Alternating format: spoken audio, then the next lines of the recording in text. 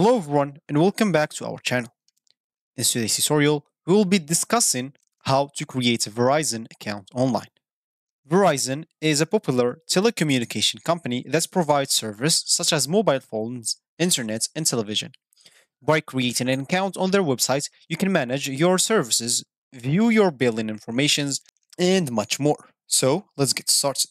Before we start with this video, make sure to watch us from now till the end so you have full experience. So first, let's start by opening whatever browser we're going to use to follow this tutorial steps with.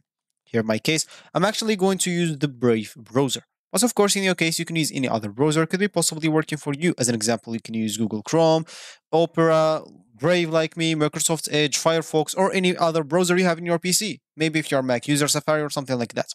So once you open your browser, make sure to go to this URL section and simply type verizon.com and hit the enter button. That will take you to their home screen or main screen right away. And here you'll be able to create your account. So as you can see, this is going to be your websites. Of course, you can create an account for personal use or for business use. So make sure to select whatever you want. Of course, for me, I'm going to show you how to create an account for a personal use. So here, of course, as you can see their latest services and etc. and their best unlimited plans. And you'll be able to see a lot more if you scroll down, of course. So of course, if you want to create our account, simply we will have to click on sign in here at the top right corner. Once you click on it, as you can see, you will find here a lot of options. Sign into my account. So if you have an account, make sure to click on it to sign in into it.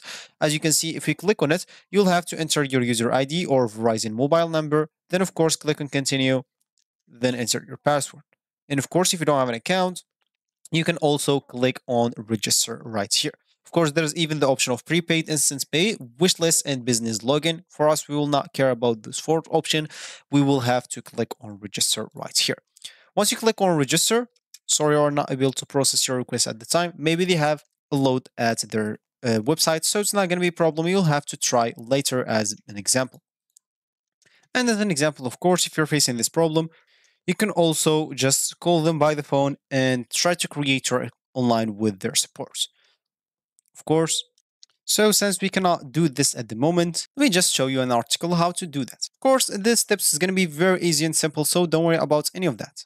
So let's say an example, just open this article and how to register for my Verizon website. Of course, just note that the my Verizon user ID is a 10-digit mobile number and password are used to access all Verizon wireless portals and to register the 10-digit mobile number of a non-text messaging capable device.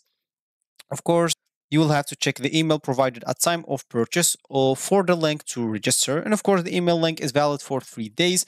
If the link is no longer accessible or cannot be found, follow the steps below and you will have a the code mail to the address to your account. If necessary, contact the customer service or immediate account assistance.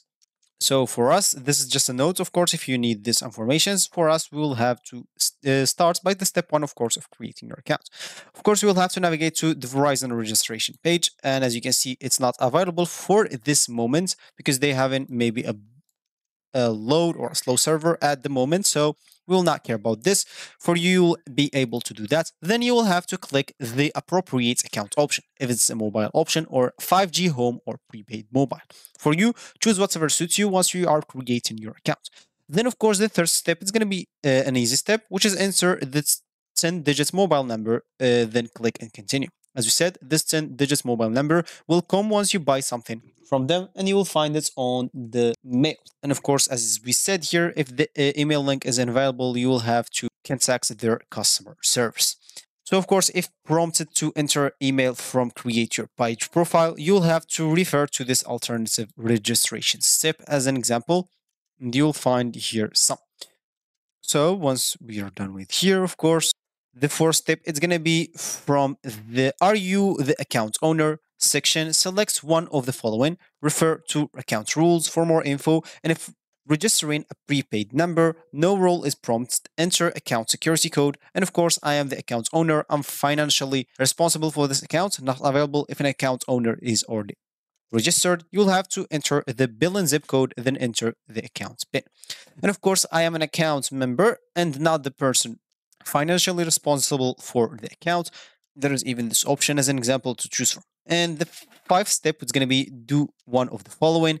Using a one-time registration code, you'll have to select send me a free text message to, this is going to be your number, of course, with one-time registration code, then click on continue. Of course, if using a non-text capable device, a letter will be mailed to the address of the account or the account with a one-time registration code. To complete registration, then select. And of course, I already have a one-time registration code, and follow the steps below. If necessary, contact the customer service for immediate account assistance. You can always contact the support. If you go down to their websites and you'll find here the support, you'll be able to contact them from here.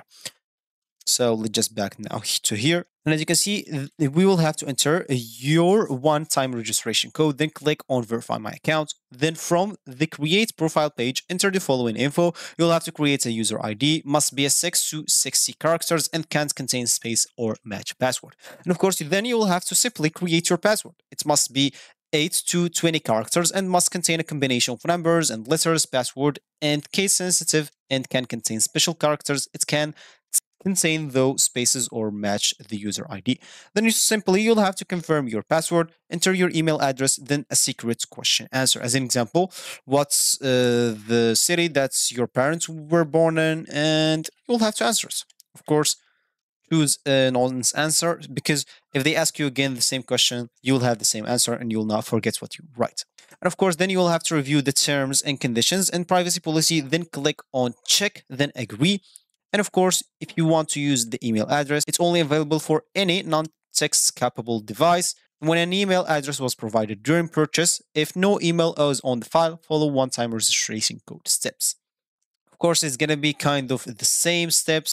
It's going to be from the create profile page. You'll have to enter the following info, then click and continue, create a user ID, then agree to the Verizon terms and condition, which is going to be required, of course. And from the please check email prompt, click on done. Then from the registration email, click on complete registration. Then email sent to the address provided during device purchase and valid for 3 days. And of course, you will have then to enter the 5 digits bill and zip code, then click on continue. Then simply click on or enter the following info, then click on continue. Then create your password, confirm it.